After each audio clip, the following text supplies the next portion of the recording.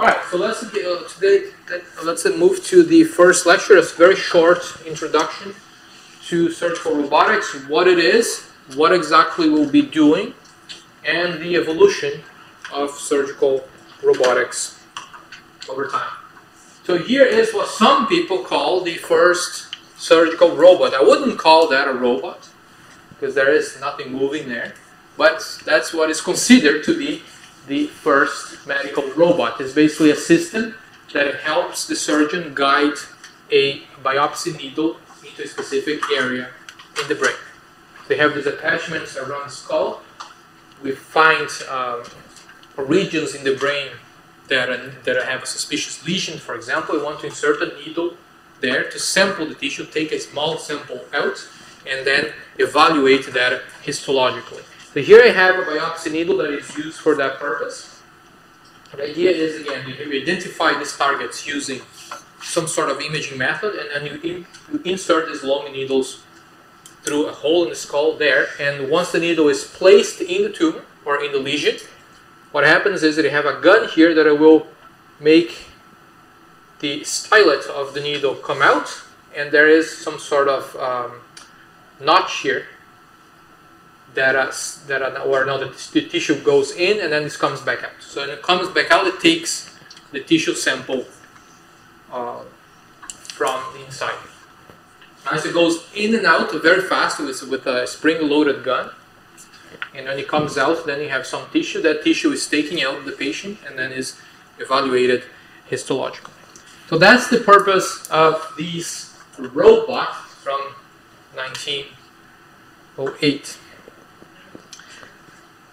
And we call these types of surgery, image-guided surgeries using needles like that, stereotactic surgery. But what we are going to be, that's more for information, because what we're going to be focused on is laparoscopic surgery. Who has heard of laparoscopic surgery before? Some people. So traditionally, the way you do surgery is that you simply open up the patient, and then you have access to the internal organs or whatever you need to operate on. But instead of doing that, instead of open surgery, now the trend is to use laparoscopic surgery. We make small holes in the patient, and then we insert the tools through that. So I borrowed here a few tools from Miles' capstone project. He's working on that. And these are the tools we use in laparoscopic. I'll pass them around. So they are thin, very thin, and you have some sort of handle or gripper at the tip or something to cut the tissue.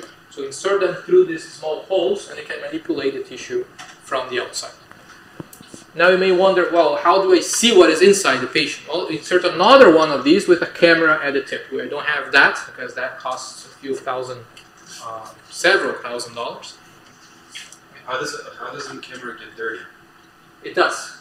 The camera does get dirty, but you position the camera in a way that you can flush it with another instrument.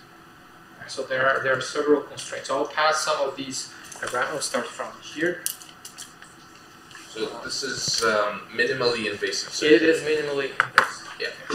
So we have these tools. We call these these laparoscopic tools. Typically, we have 2 incisions, one for each tool. So you can have a bimanual operation, and then you have a 3rd incision where the camera, the laparoscope, goes in with a camera at the tip. To make things easier for the surgeon, but not for the patient, sometimes the patient is inflated with some gas, so you have a better workspace to work in. So this has been around for quite some time, and the role of contemporary surgical robots is to replace the surgeon in these types of procedures and add a robot to do it. And you may wonder, well, why would I put a robot there? Because now I put a robot just to control the robot remotely with joysticks. Now instead of holding this tool directly, I'm holding a joystick that connects to the robot, that holds the tools that operate on the patient. Seems like a lot of complications for no reason, just to achieve the same result. Well, not really. Because now with a robot arm, we can make motion much more precise. For example, when the surgeon manipulates the joysticks and moves the joysticks by, let's say, 10 centimeters, we can program the robots to move by 1 millimeter. So making the procedure a lot more precise than you would otherwise achieve manually. If the surgeon is not having a good day, is shaking a little bit, what you can do is that you take the position of the joysticks, we pass that through a low pass filter, and then pass the filtered position to the robot. So the robot will filter out the tremors, and once again, the accuracy will improve.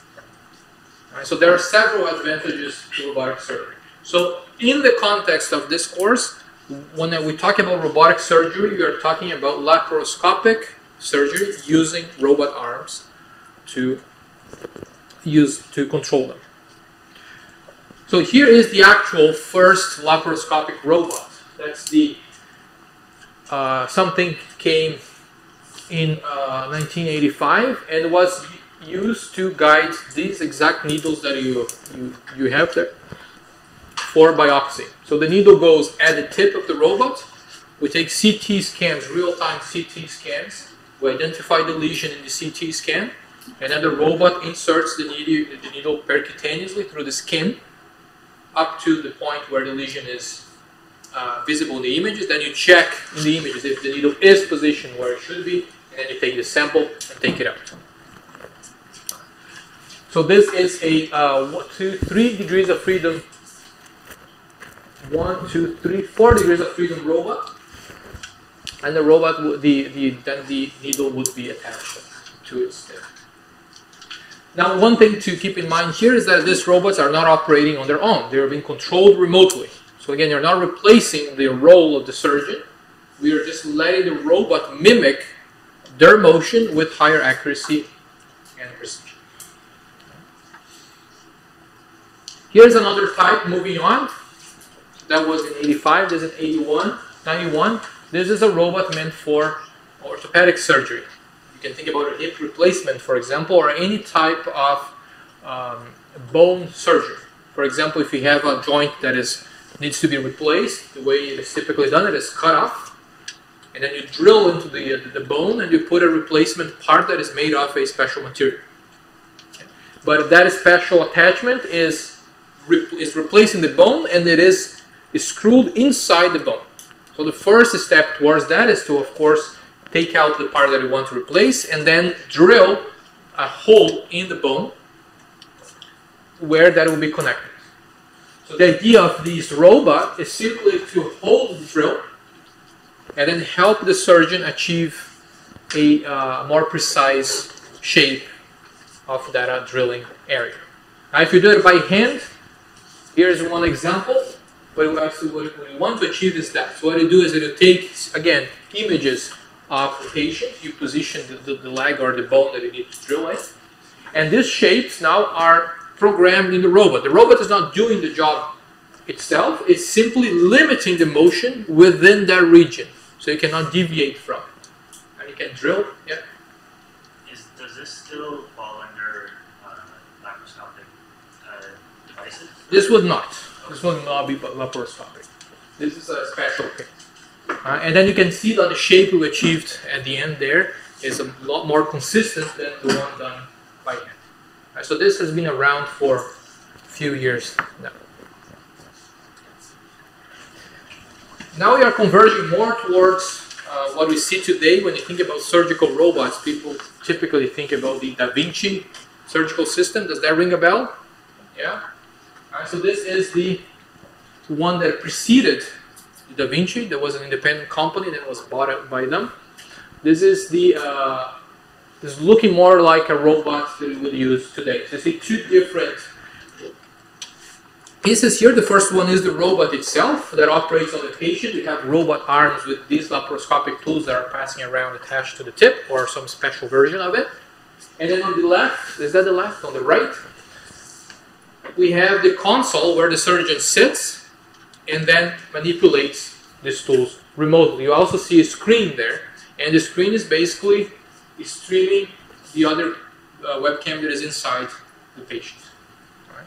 So now you have a dual teleoperation system. Each of these arms, you move them, and then the robots on the other side will mimic that motion. Right. So the console on the what is this again? The right is basically a model of the tools on the left. And then as you move the grippers and you move the handles, the robot simply mimics. Now the physical link between the surgeon and the patient is broken. You can no longer feel the forces that are applying to the tissue, so that's the downside. We'll see how to fix that in a bit. All right, but that is removed. Now you're simply manipulating passive handles, and on the other side of it, you have a robot operating on a patient. So you have the feeling of touching the tissue is basically gone. Yes? Is there any delay from the operation? Yes, so delay would be an important factor. Because if your actions are delayed, the system can simply go unstable. Right? Here, if it is a local teleoperation network, the delay is negligible. It still exists, but is negligible. If you consider a long-distance teleoperation network, then the delay would limit the applicability. But we'll see later that is doable. So the first application, so this was first tested in 96 and then in 98, where they did the first surgery. So it's been around for over 20 years. Right? It's nothing new there. In 2003, it was marketed nearly at $1 million. That's a bit an expensive side for medical equipment. Anything that has a medical tag on it, the price simply explodes.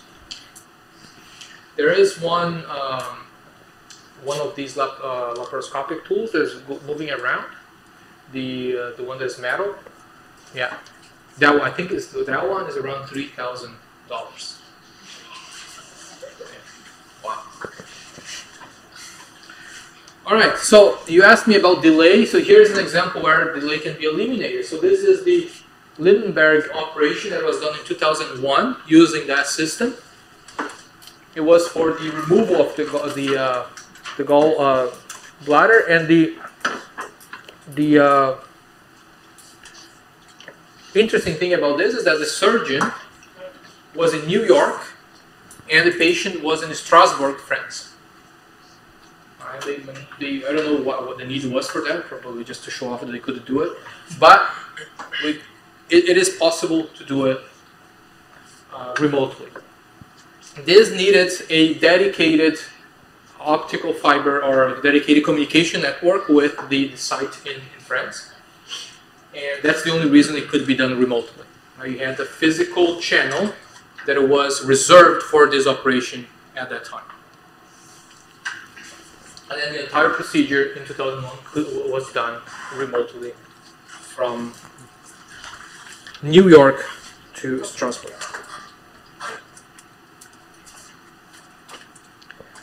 So now moving on, this is the modern Da Vinci surgical system. We have several robot arms, and we have on the other side there the console where the surgeon sits. So the surgeon is basically putting their arms here, grasping these handles, and then putting the head in the some sort of virtual reality set there, where he sees she sees the image that is captured from the laparoscope. Right, so this is the robot that positioned on the patient, the console, and that is the control system. So this is mostly used today for heart surgery and for laparoscopic procedures. And again, heart surgery done in the same manner as a laparoscopic procedure. Instead of opening up the chest, simply have small incisions that allow the stools to go through. So these are the components of the surgical robot. We have the robot arm itself, and you identify some of the grippers that you see here. Some of them have more degrees of freedom than that one. That one is basically just open and close. Some of them we can rotate the tip, you can move on an angle, and so on. So those are attached to the tip of the robot arm. Now these robot arms, they are typically redundant, meaning that they have more degrees of freedom than you need to control the position and the orientation of a tool. Now you only need 6 degrees of freedom, 6 joints to be able to control position and orientation of anything. These robots typically have more than that, so that you can achieve a better control and better dexterity of what you're manipulating. the next element here is the surgeon's console. The surgeon basically sits on it. You can see the pose here and is manipulating this tool, these handles, and then the handles control the robot remotely. And then there's also paddles you can press to do some special programming functions. Professor, Yeah? could you please explain again about the degree of freedom? Yes, so if you have a robot with 6 joints, you can control position and orientation of the robot's tip. So it depends on how many joints you have. With 6, you control everything, but they add more, so you can achieve the same position and orientation with different configurations of the robot. Alright, so an example is with your arm. If I put my arm here, I can put my hand here in different positions. Right? Yes. I have more degrees of freedom to control than what I'm trying to control, the position and orientation of my hand. The robot arm does the same. It has more degrees of freedom than it needs to be able to orient and position itself. So you can achieve those positions with different configurations with more flexibility. And then at the tip we have tools here, and this is what I call the port. That's where the tools are inserted in the tissue. So the degrees of freedom is controlled by 2 joysticks? Yes. Only controlled by 2 joysticks. So the way it works is depending on the paddle they press, they do one arm or another arm, but you can only control 2 arms at a time. We'll do something in the labs. The robots we have are 6 degrees of freedom, but the joysticks we have are only 3 degrees of freedom. Then the question is, how do you actually control something that has 6 degrees of freedom with only 3 degrees of freedom? Like use 2 joysticks with 1 arm? Well, one joystick per arm. So what we're going to do in the lab is that we'll make sure that the robot ensures that the tool here, this tool, let's say this is the entry point, the robot holds it and it makes sure that it passes through the entry point. So that's the robot's job, is constraining the tool to pass through the entry point. And you as an operator will control the position of the tip. So if I move the joystick left or right, you're now controlling left or right here. And the robot is making sure that you are always passing through the same point. Otherwise, the robot will just do this, right? But now it's doing this and that. And we'll program it. We'll see how to program it in lab 7 and 8. Yeah? So, like, can you still go deep? Like, once you pass through the point, can you still go deeper if you need to? Yes, we can control the robot to do that. Yeah. So basically, depending on the depth that you are, we know where this constraint point is along the shaft. And then you tell the robot, make sure that that point of the shaft is at this specific position all the time. We'll do that in one block.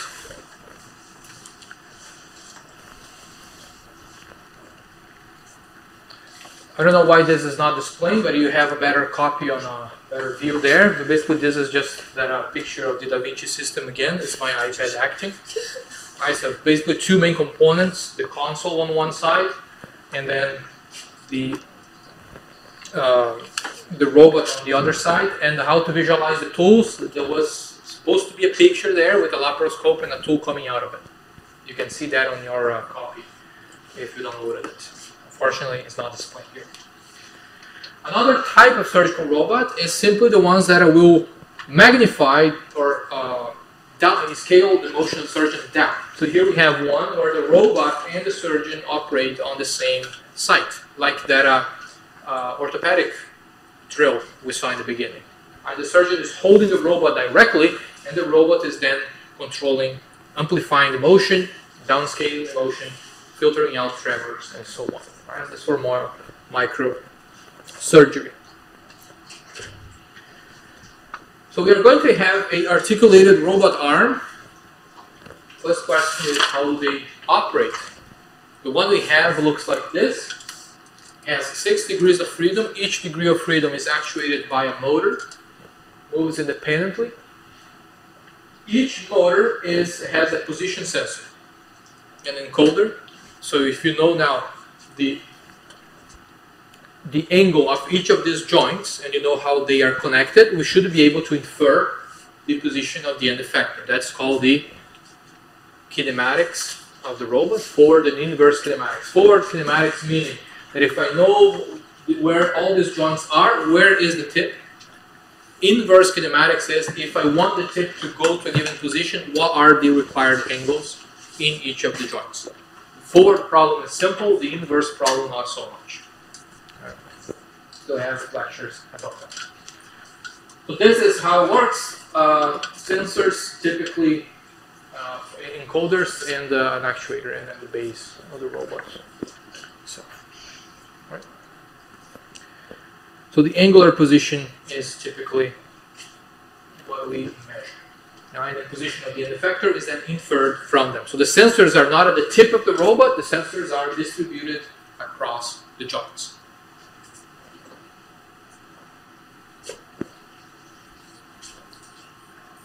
So here we see a better view of what the surgeon sees. So that's the console, the surgeon is sitting here, putting her head there, and that's the view they have from the camera. Well, as you can imagine, this procedure is much harder than open surgery, because in open surgery you can coordinate the tools easily. Wherever you move, in the direction you move, the tools will just follow. Now this is reversed. If you move your tool, you have to move the tool through an entry point, and you have, depending on the angle of the camera, your motion will be reversed. Right, so it's a much more complicated task. So basically, we have now a two-dimensional view of a three-dimensional problem to operate on, which complicates the procedure even more.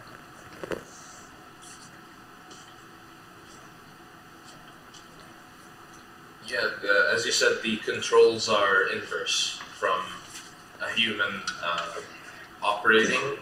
Because for this one, for example, I think if you want to move the tool down, you need to move your hand up.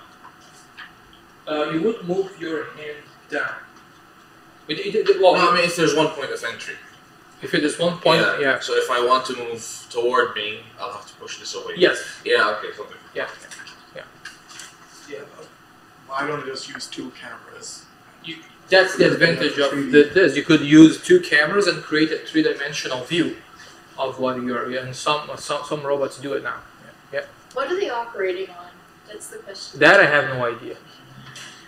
It's always a bit disgusting. That's all. Yeah. Yeah, I don't know. But so you can then now if the motion is reversed, you can undo that in the robot system. I can make it more intuitive. That's another advantage. So here is the console where they grasp the controllers. You can see grippers. So the grippers will do the same function as the grippers you see here. Same idea. And then they have 6 degrees of freedom. You can control orientation and position.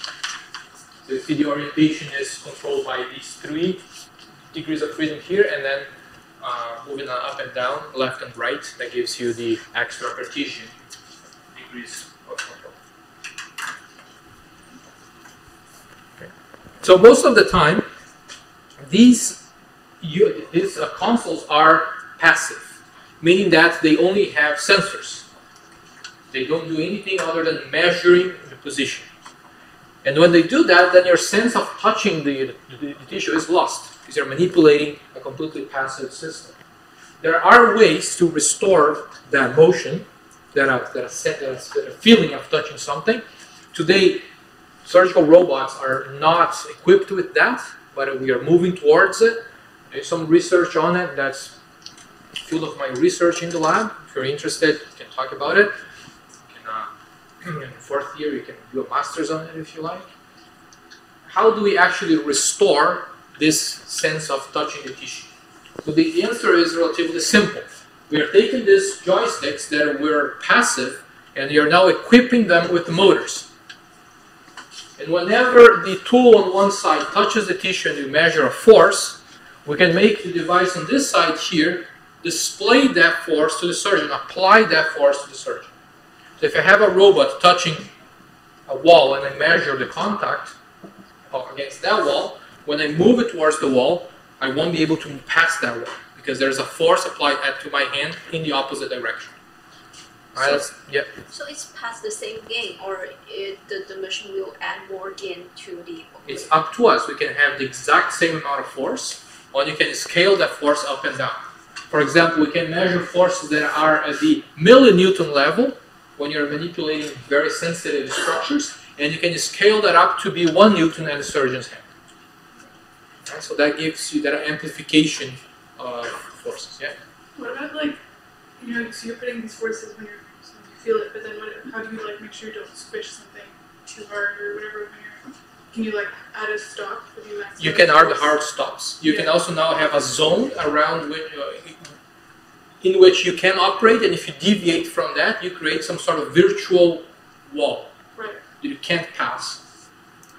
You can also have a limit in grasping force, for example. If the grasping force is greater than a certain threshold, you simply don't move anymore, stop the robot motion. So you have the freedom to do all of that. In surgical robots today, that feature is not available. The systems are still all passive, and we are working towards bringing that sense of touch back. Which is a big problem, because now you have no way to tell if you're ripping apart a tissue. You're doing everything based on images, and you can't really tell how much force you're exerting on the tissue. So the addition of haptic or force feedback would mitigate that. Yeah. Is there any way to tell what kind of tissue you're touching based on the forces experienced when you touch it? Depending on how refined the haptic feedback force is, yes. Yeah. Are you specifically doing research into haptic feedback for surgical robotics, or just more generally? In general, but also a big component of it is for surgical robotics. If you guys are, we'll do a lab tour one day, but if you are around Canal Building, it's the 6th floor, go bother Alec, 6110, and he can show you a surgical simulator where you have these functions implemented. The simulator is for percutaneous nephrolithotomy. That's a procedure to remove kidney stones. You take a big tool like that and put that on the patient's back in the kidney, and it's a relatively complicated procedure to learn. So we have a simulator in the lab that was developed by a company that is used to teach surgeons how to operate, and this haptic feedback implemented. Okay, so whenever you are around Canal Building, come see me or go to Alec, and he can give you a demo. So what do you mean by that travel? You're able to bring it back to a Okay, so let's go through the one difference here between this console and the robots. They're not identical. The robots have typically a very high gear ratio, and once you leave them alone, you can't move them. And to power them off, you can't really physically move them, most of them. These ones are completely the opposite, because they are meant to be moved by the operator. Right, so they typically don't have gear ratios. They have some transmissions like that. It's a cable transmission, and they are back drivable. That means that if you can move it by hand, back and forth, and they can apply force to your hand.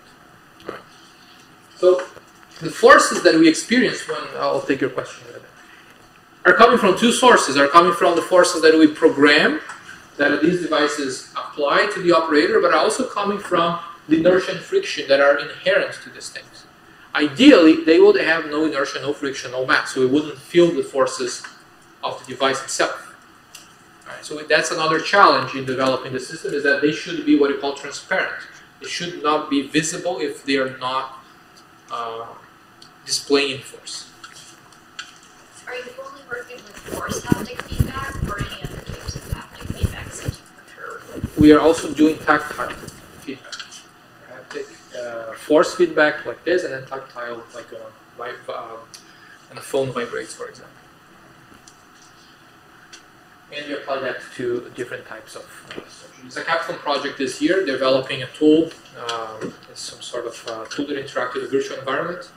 So you hold it, the virtual environment follows your motion, and whenever you touch the tissue, it will stretch your fingertips, so you kind of feel a torque applied to your fingertips. That's the idea behind it. Another type of haptic feedback. Any other questions? No? So we covered this: passive, active devices, those that don't provide force feedback, those that have force feedback. This is the one that you're going to use. The mystery remains because the picture is not shown. Right? This is the one we are going to get in the lab soon. These are the same ones used to control the Canadarm in the International Space Station. have two of those coming in soon for us. So here is the most basic control architecture we can think of for these procedures. We have the haptic device here. We are measuring all the angles. Through that measurement, you can infer where the tip is and how it is oriented, how your hand is oriented and where it is. We scale that through a gain, multiply that, scale that up or down, pass that through a low-pass filter so tremors are eliminated. Now, at the end of that low-pass filter, we have a desired position. We have the filter desired position and orientation of your hand. And are going to give that to the robot and make the robot go to that position.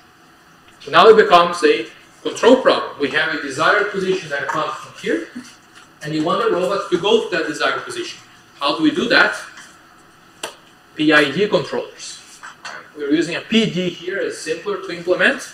We're basically taking the desired position, measuring the actual position of now the robot arm itself on the robot side, and then making sure that the robot goes to that position. If you made a position error, send that to the PID controller. The output here is a torque applied to each of the joints in the robot arm.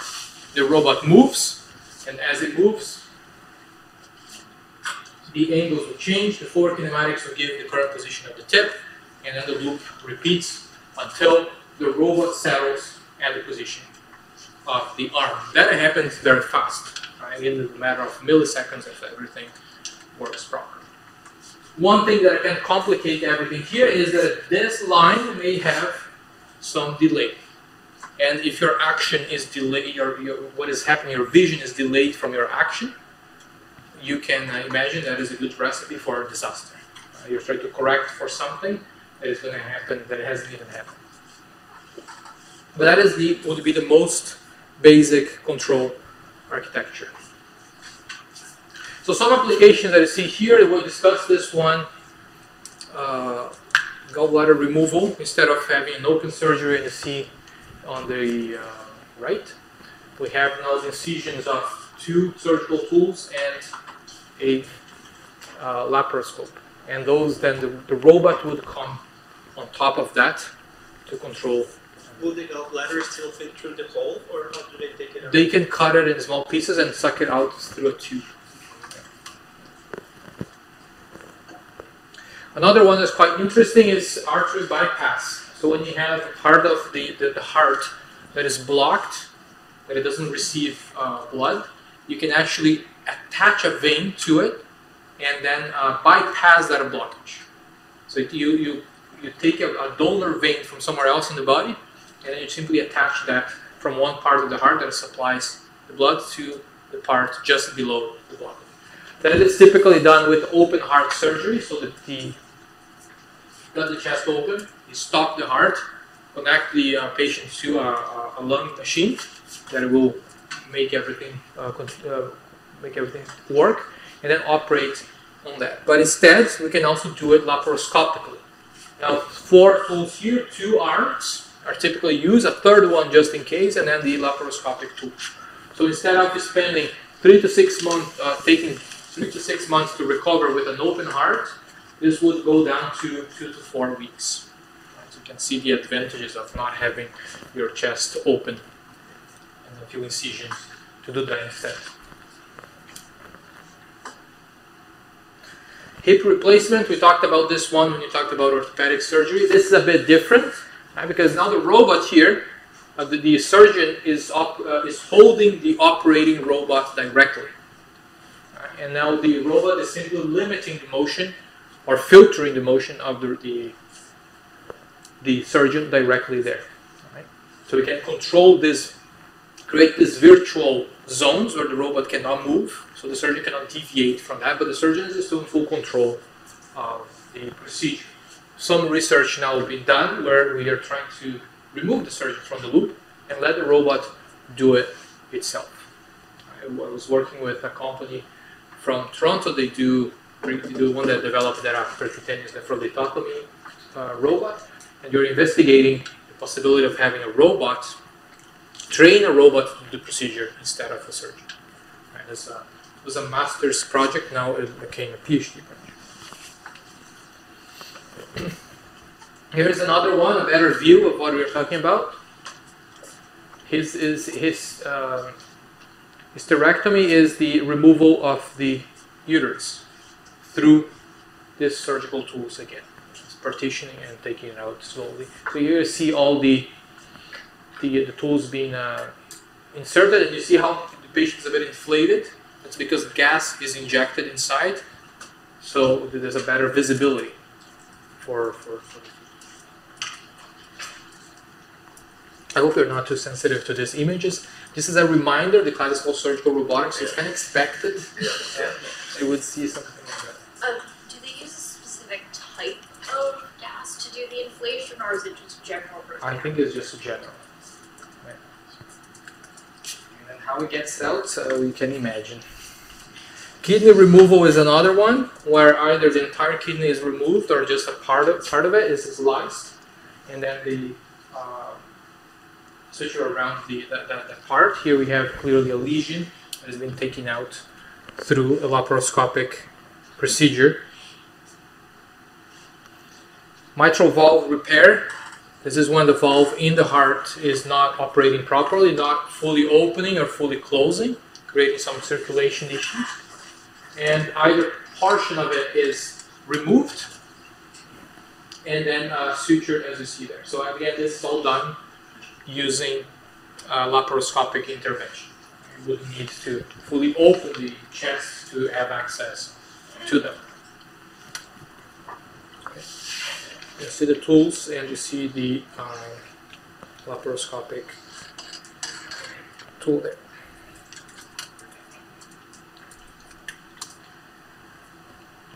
Other types of applications. Can you guys know anything else that can be done with that?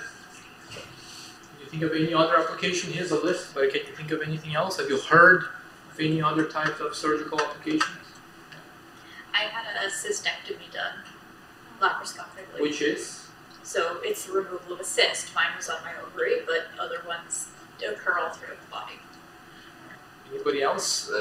You can remove the appendix as well. It's a small point. Neurological surgery, for example, is another one. Did you have any other things? Yeah. I had my adenoids removed. With laparoscopic, with the robot, or just? Just no, with the doctor did it. Yeah.